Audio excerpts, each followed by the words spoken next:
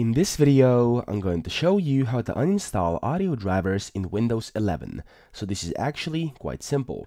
First thing you want to do is go down here to search on your computer and type in Device Manager, okay?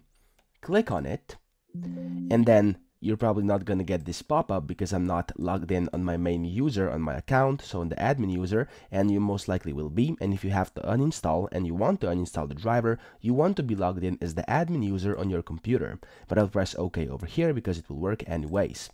So once you're logged in to your admin user on your computer and you have opened up your device manager, the first thing you want to do is look for audio inputs and outputs, okay?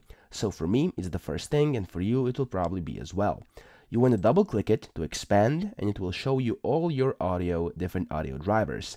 Now, look for the one you would like to remove or uninstall. So for example, it's going to be this one. So the speakers, Realtek R audio. What you want to do is then double click that, or right click and properties. And then in here, you want to go inside driver, which is the second tab up top. Over here, you have a lot of options: driver details, update driver, rollback driver, disable device, and uninstall device.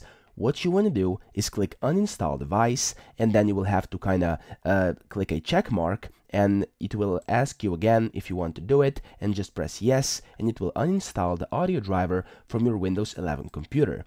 Now, don't worry, nothing bad will happen, because when you close this down and restart your computer, what will happen is your computer, your Windows 11, is smart enough that will recognize this and automatically reinstall your driver back. So in case you've been having some issues with your audio drivers, this could be a great fix. So that's pretty much it. That's all there is to it. I hope this video helped you out, and if it did, please subscribe to the channel and help me out as well.